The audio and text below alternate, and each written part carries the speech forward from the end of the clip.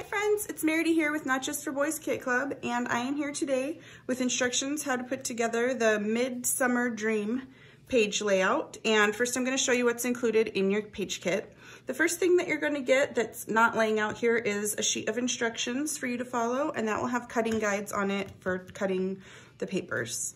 And this is what's going to be in your kit, the product that comes in your kit. You're going to get one of these little lemon patches, and you're going to get a set of these P13 light chipboard elements. They are little thin chip, I think they're chipboard. Well, yeah, they are chipboard because it says chipboard. They almost look like wood veneer, but they're chipboard little banners. There's 5 of them. You're going to get 1 pack of the new Simple Stories Summer Lovin' Bits and Pieces. There's 63 pieces in here, all those different icons of summer. It's just loaded with different summer icons. And then you're going to get 1 pack of the 49 and Market chipboard shapes. There's 55 pieces in here. There's mostly words and a few hearts in just different rainbow colors, but mostly words.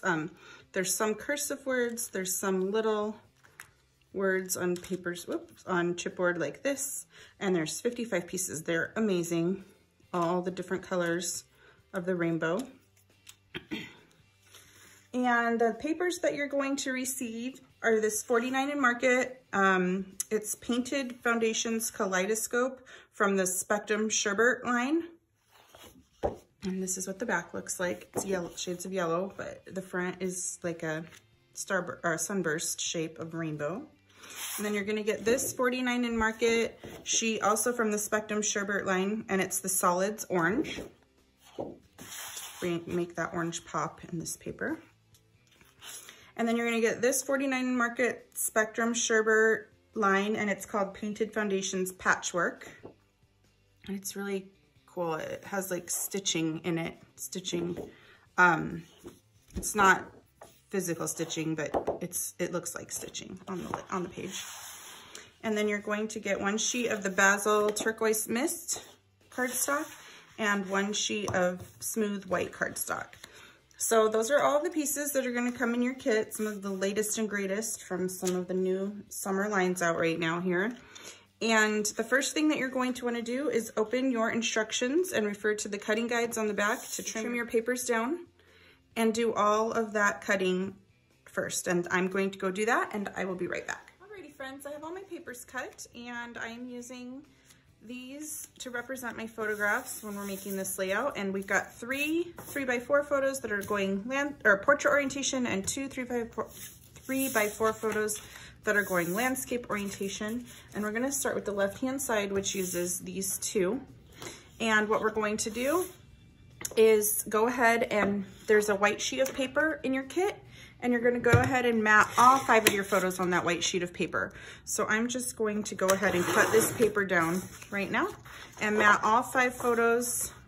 And before I actually adhere the photos down onto the paper, I am going to take my ink, and I'm going to use a yellow ink, and the one that I am using is Distress Oxide ink, and it's called Fossilized Amber, but you can use any yellow color of ink that you want.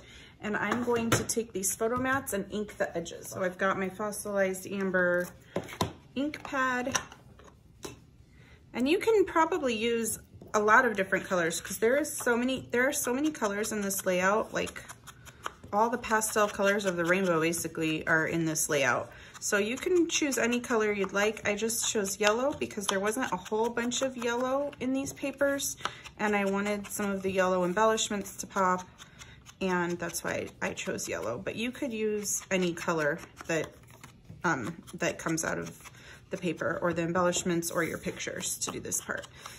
So once you've got all of your photo mats inked, you can go ahead and mat your photos on them, and I'm gonna go do that, and I will be right back. So I've got my pictures matted here, and we are going to start putting this layout together.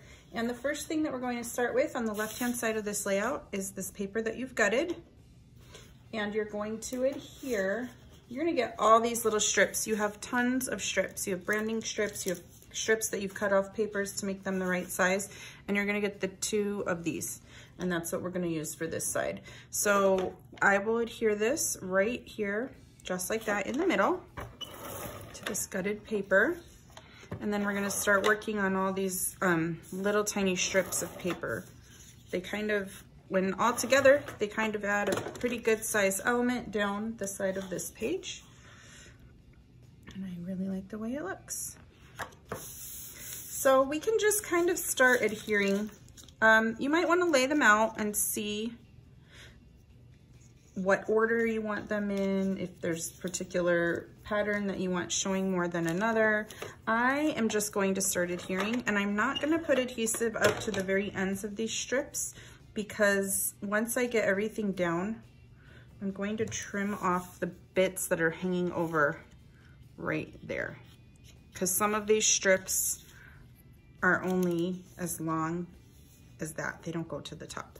So I'm not going to adhere quite all the way to the very end.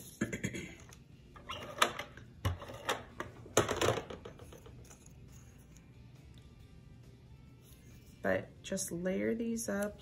Those were a couple branding strips. This piece right here was 1/4 inch that got cut off of one of these papers. I don't remember which one it came off of. This is another branding strip here.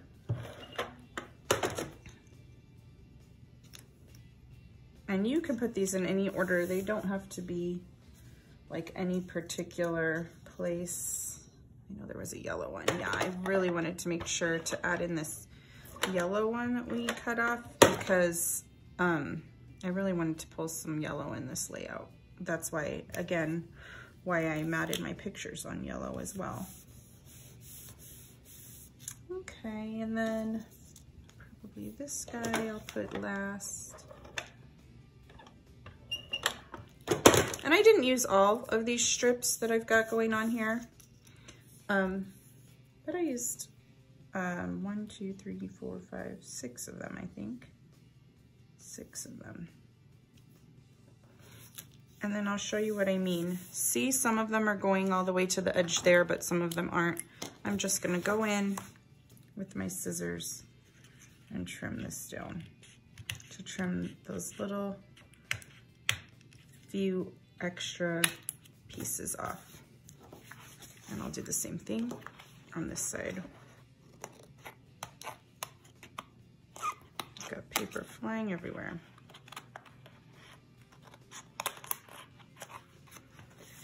There, now it's all lined up nice. Get rid of all those little scraps. Okay, and then we are going to take these 2 pieces, and what I just did is I tore down towards me, because I wanted a little rough look there. So I tore towards me. I'm exposing the white center of this orange one. The blue cardstock is solid core, so it doesn't have a white core. But that's okay. And then I adhered both of these on the layout. And I kind of staggered them. The orange was like that, and this teal was starting up a little bit higher up here instead of down there with the orange. And then I adhered my pictures on top of that. I started with one right about there, and the other one overlapping down there. And that is the bones of this side of the layout. And next we can come in with embellishments and start adding the embellishments to this layout. So we'll do that right now. We're gonna grab a little, I'm just gonna grab all the embellishments, set them off to the side, and pick out the pieces that I'm going to need and that I'm going to use. And I'm actually gonna pick out the pieces that I use for the other side too while I'm doing this. Okay, so we'll start with the lemon, because that's really easy. We use the lemon on this piece, and we're actually going to use this cut apart tag, the back of the packaging. You're just going to cut it where it shows you, and then use a regular standard size hole punch to punch the hole, and we're gonna use this tag. We're gonna cut off about the bottom 3/4 of an inch. So go ahead and cut off about 3/4 of an inch off of the bottom. And that will be on this side, and the rest of the tag is going to be on the other side of the layout. But we've got that part done. Okay, and then these, we're gonna use 2 of these. So they are very fragile. You could just cut them. It's almost like they're real thin wood, but it's calling it chipboard on the package. But it's also made in Poland, so their word for chipboard might be a little different than our word for chipboard. Like, it doesn't feel like chipboard, it feels like wood. I don't know. They're very cool though. And you can even use this packaging to mount a photo or something on another layout. But you have 3 left to use on other layouts. So we're gonna use one on this layout, and then we'll use one on the other side. And next we will go to, I think we'll go through these embellishments next. So I know I used this one on the other side, and you don't need to use the exact same pieces that I'm using.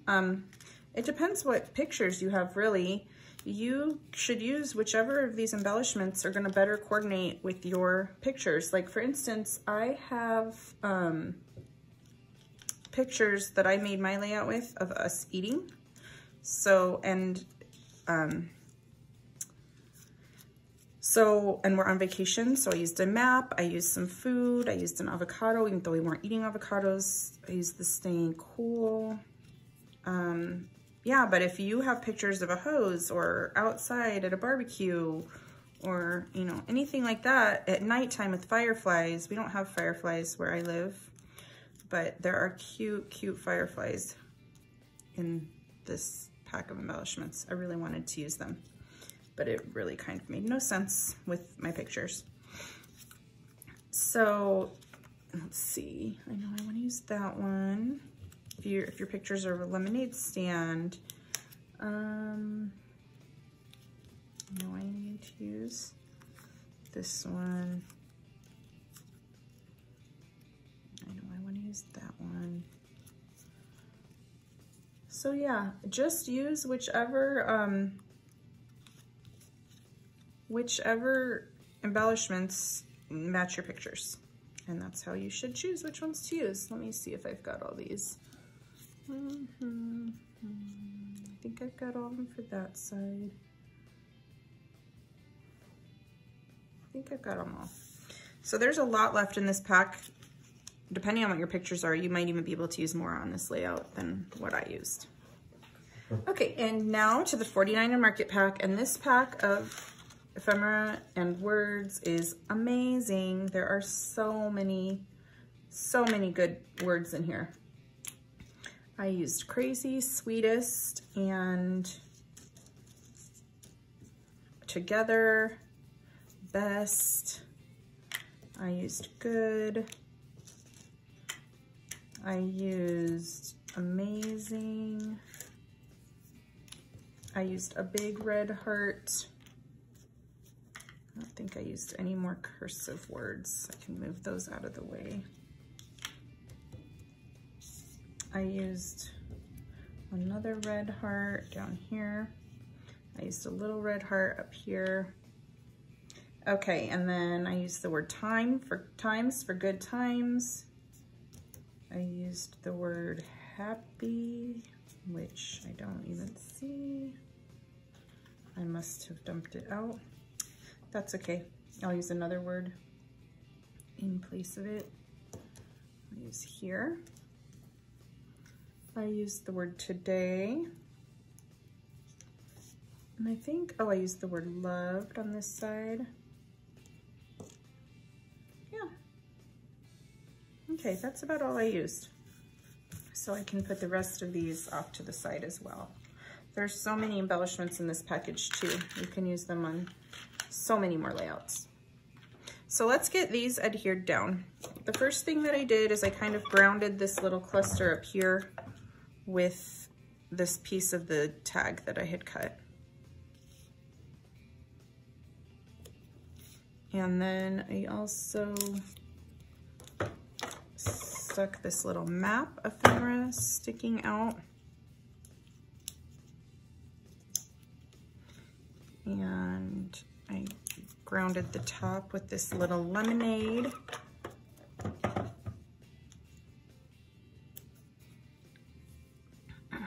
And then hanging off the map, I put this hat to make it look like it was kind of hanging off the map.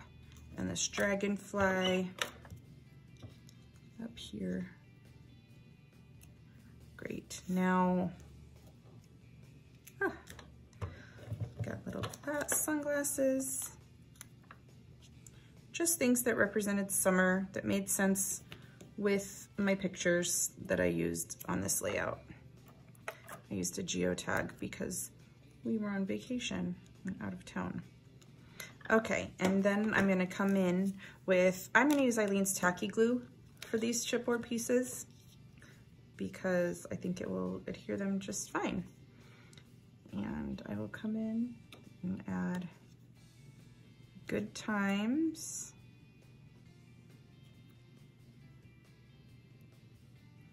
And then the word best. I'm gonna kind of ground it over here on that tag. And the word here.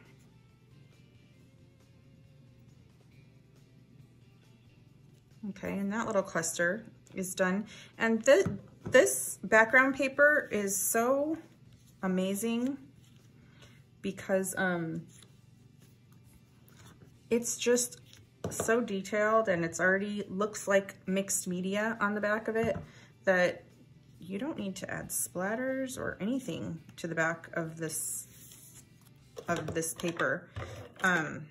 It is like done for you. So if you like the look of mixed media, but you're not very confident in your mixed media skills, I would say this is definitely the kit for you because it looks like mixed media without any of the stress that you might feel creating mixed media.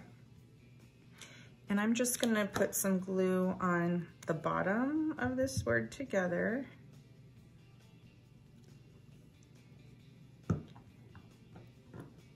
Nope, I forgot a heart up at the top. I'll have to go in and add that because it's just gonna overlap on this little chipboard wood, whatever it is down there. And then I can glue my hearts on. And then if you wanted to add journaling and a date to this layout, this is an amazing place right here to add all those things. It's a little place where your eyes are resting. It gives some space to add journaling and a date, etc. right there. It will be perfect. And we are going to move to the other half of this layout now. I'm going to put this off to the side to dry. And I'm going to grab the pieces that we need for the other half of the layout. So of course we're starting with the gutted piece of orange, and we are going to put this right on top, just like that.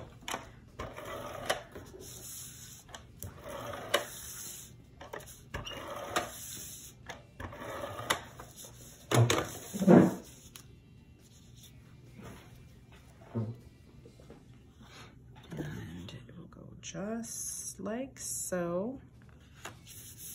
And then we're gonna grab our 3 pictures so we can kind of lay them out how we want them. And these 2 strips, and I am again gonna tear these just like I did on the other side, just to bring that texture over to this side of the layout too. You don't have to tear them. You could punch them with a border punch. That would look cute. You could leave them just square like they are. That would look cute. If you are going to tear them, tear up towards you, especially on this orange one, so that the white core shows.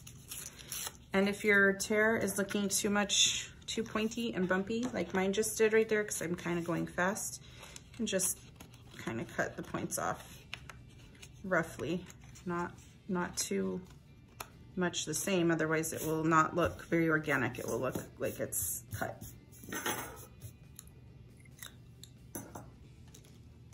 All right. And then we can start placing things down to go. And on this one, I just left a little of this blue showing, and that's how I knew where to adhere this orange layer. So I wanted just a little bit of that blue to be peeking out. And then I put this one off-centered right above it. just like that.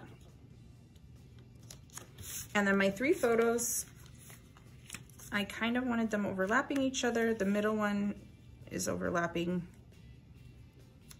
the 2 side ones. So when I get them laid out pretty good, and I have them at an angle, you can put them square if you want, or you can put them kind of angled like I am. My 2 end ones are kind of angled. The one in the middle is more straight up and down, pretty straight up and down. Okay, so there's how the pictures lay. And then we've got this tag that we cut, and it's gonna serve as a base up at the top for an embellishment, little embellishment cluster right there. And then down here, I'm gonna put the Hello Summer right there, and I'm going to tuck this a little bit in there, just like that. So, because it needs, this embellishment can be grounded by tucking right underneath the top of the photos, so it looks grounded there. And then this one can go next, and I like overlapping them because it makes it look layered a little bit more to me, like that. And then down here it says staying cool, and it's like a speech bubble, but I don't care for the speech bubble part, so I'm just going to make it peeking out from under there, just like that. And then this little avocado. Okay, the next thing, almost all of this that's left, oh, except for this, we'll put that on last. Almost all of this that's left is the chipboard pieces. So we'll start putting those on, again with Eileen's Tacky Glue. And again, I'm just gonna kind of glue on the bottom of these letters because it's gonna overlap onto this wood banner. And then the word sweetest. And you could, again, use any combination of words and ephemera from these ephemera embellishment packs. And all of the phrases and words are very summery. So I think they can go with all kinds of different layouts. They can probably even go with layouts not of summer, but other times of the year. But they really lend themselves to the summer vibe. Okay, and then we just need to get this little geotag down, and we are done with the right side of this layout. And again, since this background paper was so amazing and had such detail in it, this layout just came together really fast, and it's gorgeous. And I just love that all that new 49 in Market line, that the Spectrum Sherbet line is just beautiful. So I couldn't wait to put together a kit with it. But I will put still pictures at the end of this layout with some close-ups of the embellishment clusters. You also have pictures on the bottom of your instructions. There's pictures on our website underneath this listing, which is called Midsummer Dream. And we would love if you would join our Facebook community group at Not Just for Boys Kit Club Community, where our design team will share their unique layouts with this kit, and you can share your layouts, either if you made them just like mine, or if you made your own thing. We would love to see it. Okay, thanks guys. Have a great day. Bye.